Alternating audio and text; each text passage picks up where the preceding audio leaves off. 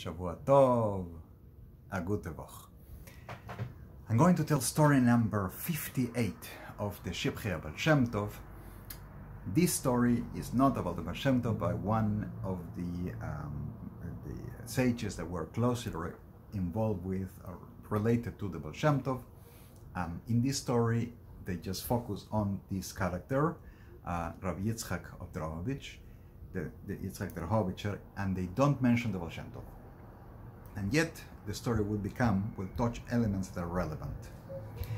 Rabbi Yitzchak, the Drohobycher, that's how it's known in Yiddish, was Magid Misharim, was served as this position of the scholar that gives the moralistic teachings in three different communities. In his community, Drohobych, the place where he lived in Ostro, as well as the community of Orechov. Thus the story begins. Rabbi Yitzchak, the Drohobycher, was accepted as Magid in the great and holy community of Orechov, and he was there for a few weeks. While he was there was a Jewish butcher that was involved in a big debt with the tax collector for the taxe in Yiddish, the tax that the Jews were supposed to pay for producing or selling meat.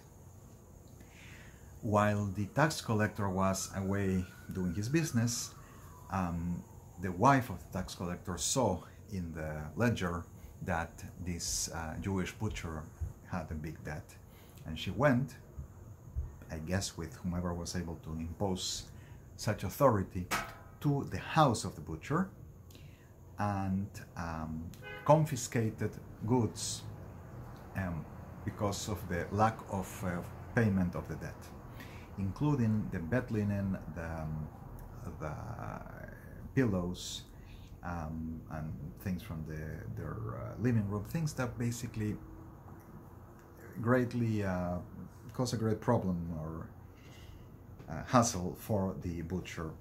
And the wife of the butcher, upon seeing this, broke to cry and went to Rabbi Yitzchak to complain. Rabbi Yitzchak listened to her, and he sent a message to the wife of the tax collector, ordering her that she must return all that she had confiscated. But this woman would not listen. So Rabbi Yitzchak sent her a severe warning and a curse. Since she refused to listen, the curse came into effect. This is when they will start telling us about the special connection this Rab has. The tax collector had a little baby who passed away. The woman turned to the side and realizes that her baby had died.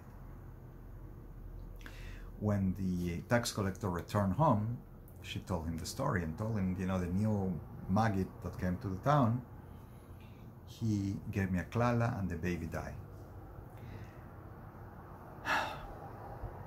Rabbi Yitzchak went to his house in the community of Ostro, also called Ostraha, and he worked as Magid for Rabbi Yosef Yospa of Ostro. Rabbi Yosef Yospa was the community leader and the treasurer of the communities of Volhynia. And in his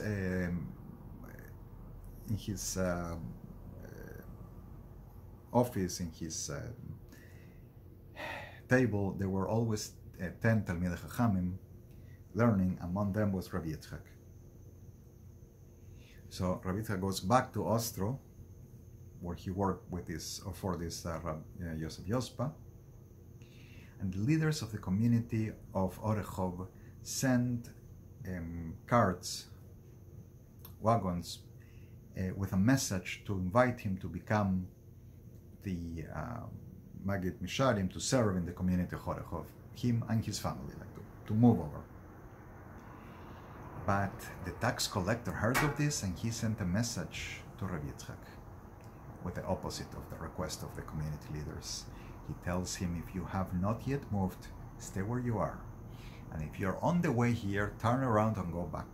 If you arrive here, I will personally see that you get kicked out of this place. He really did not want Rabbi Yitzchak to be in his community. Rabbi Yitzchak answered with even harsher words. He said, I will come to the community when they bring me your aron, your, how do you call it, when the person dies, the coffin, when they bring me your coffin. Indeed, Rabbi Yitzchak took the cart with his whole family and moved to the city of Ostro. And as he's about to Orechov, and as he's about to enter Orechov, he sees that there is a cart with a coffin about to come out of the city and cannot go through the arch of the city. I guess it was too narrow, so they had to take off the coffin and pass carrying it on their shoulders in front of the Rav. Exactly the words Rabbi Yitzchak said. I will come in when they bring me your aron, your coffin. Family of this tax collector were very wealthy and influential in Orechov, and they really had great resentment against Rabbi Yitzchak, but they did not dare say it openly at first. And then comes an expression from the Talmud. They bring up a expression in the Gemara in Sanhedrin, Daf Zayin Amud Aleph, folio 7, page 1, page A.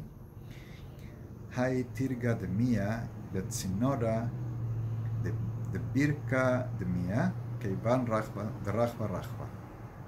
It's like a valve where water goes through and becomes wider and wider, and then it cannot go back. It closes, doesn't allow it to go back. It has grown into a torrential stream. And this refers to the feeling that this family had against the Rav, against Rav Yitzchak, and as it grew stronger and bigger, they could not take it back. So they influenced many people, and they really wanted to get Rav Yitzchak out. But if anyone tried to cause damage to the Rav, it would fall upon that person. They could not do anything to him. I'm not talking about physical, but spiritual protection that caused things to turn against the people who were against the Rav. They influenced people in high spheres. They got to influence Rabbi Yitzchak Horowitz, who at the time was the Av Beis Din of the community of Brody, an important city where Rav Gershon, the brother-in-law of the Baal Shem Tov, lived, and for a time the Baal Shem Tov lived in his youth. Rabbi Yitzchak Horowitz was later Rav of the community of Hamburg and one of the most important rabbinical personalities of the time. And he was brought into this machlokes, into this dispute against Rabbi Yitzchak Drohobych. And then they contacted Rabbi Cheskel Landa, who at the time was Av Beis Din of the community of Yampol. He later on will go to another big city in Europe. He would be known by his main book, the Noda B'Yehuda. And even though the Noda B'Yehuda is known to have written a very sharp letter against the Hasidim, here he cites for the sake of this Rav that will later be known as closely associated to the Baal Shem Tov. Rabbi Cheskel Landa, the Noda B'Yehuda, addressed Rabbi Yitzchak Horowitz and asked him for the sake of heavens, Shem Shemayim, you must make shalom with him, must make peace with him, for Rabbi Yitzchak is an H ochla, is a fire that consumes. Thus he's expressing this power of this Rav, but also the nature of how he did things. So Rabbi Yitzchak Horowitz stopped the opposition and made peace with him. Finally, an anecdote, closing this series of things that Rabbi Yoel is telling the author of the book. Once they were davening mincha, doing the afternoon prayer in the big shul, and a thunder broke and an electric ray went through the roof of the shul into the inside of the shul, and 2 people died. One was on the Kotel HaMizrachi, in the eastern wall of the shul, and one was in the prosdor, was in the entrance of the shul. The people of the city turned to Rabbi Yitzchak and told him, Rebbe, you have caused the death, they assuming that something that had to do with the Rav, of some people from Hashem's people, from some Jews, from Hashem's people. These are, So the Rav explains, and he said, the man who died in the eastern wall was because of the machlokes. He was one of the ones who opposed me, and he received from Shemayim his sentence. But the one who was in the prosdor, who was at the entrance of the shul, during the davening, he was playing with 3 red coins. These coins of red gold were zlotys, Polish coins of the time, of quite a high value. This man had done a false testimony in the city of Brody, in front of a Beis Din, in order to expropriate these 3 coins. And during the davening, during the prayer, he was playing with them. So when the thunder, the ray broke through, the lightning broke through, it hit him. And they turned to the man in the floor, still with holding in his fist the 3 red coins. This Rabbi Yitzchak saw, not directly, but in the spiritual realms, and was able to tell them what was going on.